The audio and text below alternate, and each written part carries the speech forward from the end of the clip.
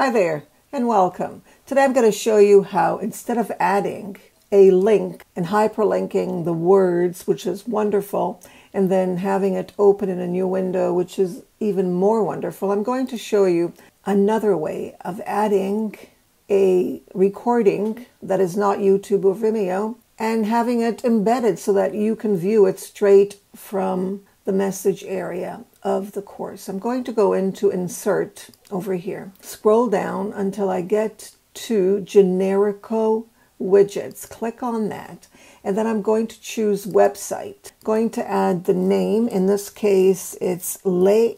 Then I'm going to paste the link, and then notice you'll get this crazy looking. I've got three things. I've got one YouTube video, or I can have it go into this link or simply open it up right here where I can play it